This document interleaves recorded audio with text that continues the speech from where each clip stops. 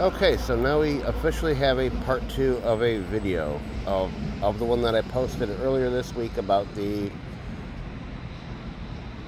gas spraying out of a carburetor. Well, this is why it's doing it. This right here where I'm putting my thumb, this is called a Welch plug.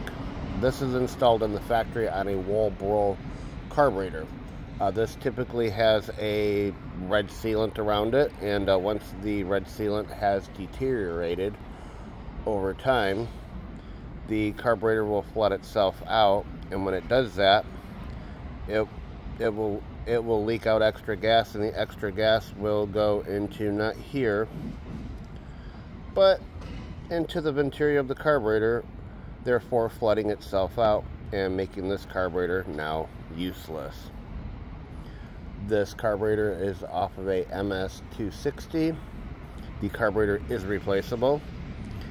It does retail for about $83, and that right there is the answer. All right, everybody, have a good day.